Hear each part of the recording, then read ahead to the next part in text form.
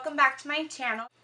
Today I'm going to talk to you about skin and how I take care of my skin and how I try to combat acne and breakouts and all that kind of stuff.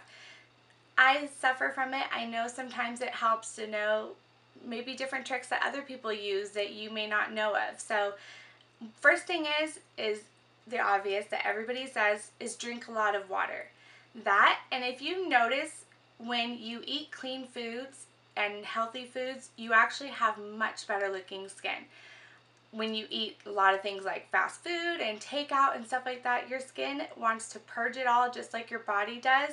So it just starts breaking out and getting blotchy and just not healthy looking. So definitely try to, eat healthier every now and then. Have something nice if you'd like to go out to eat or go to In-N-Out or something. Just, 80-20 rule is what I say.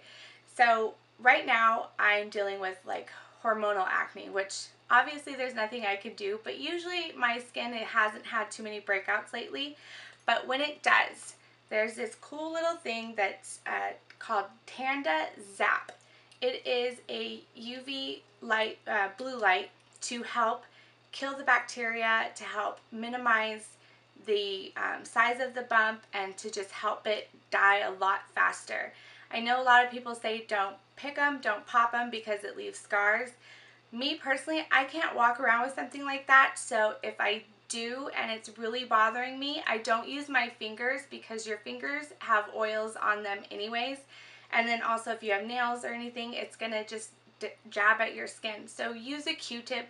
Don't like push really hard and hurt yourself. Just, a little bit to get it out or relieve it, whatever helps you. I use Q-tips.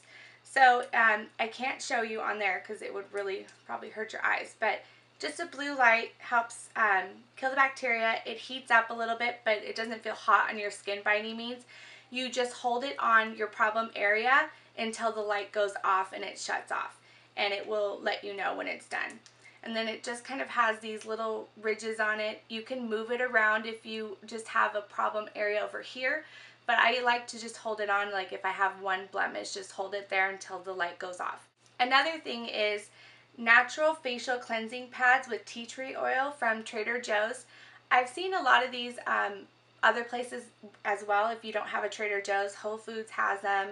I believe Sprouts has them too, but they're really strong and they just like burn your eyes. They're so strong smelling, but it doesn't hurt your eyes. It's just the smell. But the tea tree oil in it is really nice when you're done taking off your makeup and stuff, just to wipe it over your face before your toner, because it really just helps to like clear the makeup in your pores, just clear the oil from the day or sweat, whatever it may be, and just take care of it. And it's just a normal size pad. They just smell really bad, but it's not like a foot and sock odor.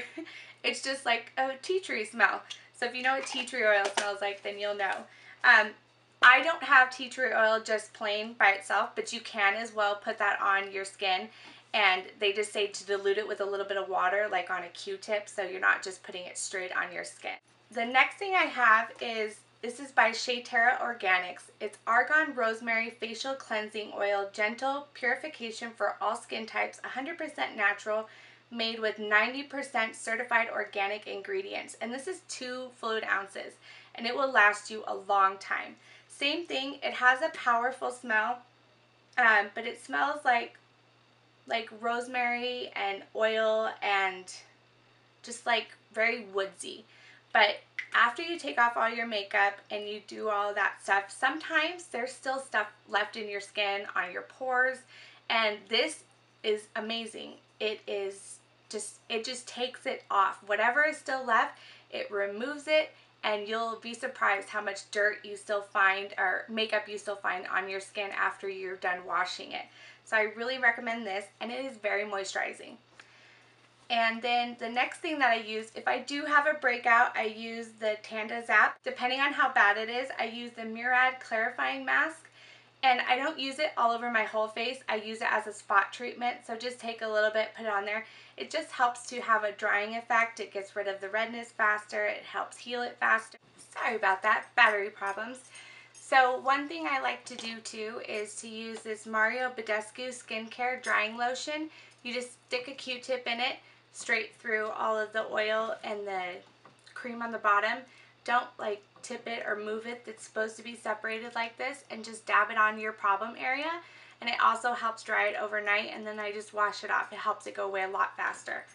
And then under my makeup, if I'm having a lot of bad breakouts, I will put the Body Shop Tea Tree Pore Minimizer, suitable for blemished skin. Pores look smaller, skin looks purer, smooths, primes, and instantly mattifies. So I just put this over in my T-zone or any areas that are already getting bothered, because my makeup, all makeup, it doesn't matter, for my skin, it always seems to clog it more, and then I get more breakouts. So I like to try to help it with this as well. And then if you know, good old concealer afterwards helps to cover up everything. And you know, everybody goes through acne stages, so don't worry about it too much. Don't let it get you down. And I will see you soon in my next video. Thank you and have a great day. Bye.